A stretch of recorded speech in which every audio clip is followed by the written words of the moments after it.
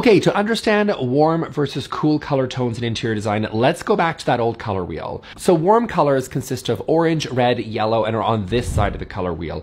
Warm colors tend to make you think of warm things such as sunlight and heat, and in design they can make your place feel happy, warm, comfortable, and friendly.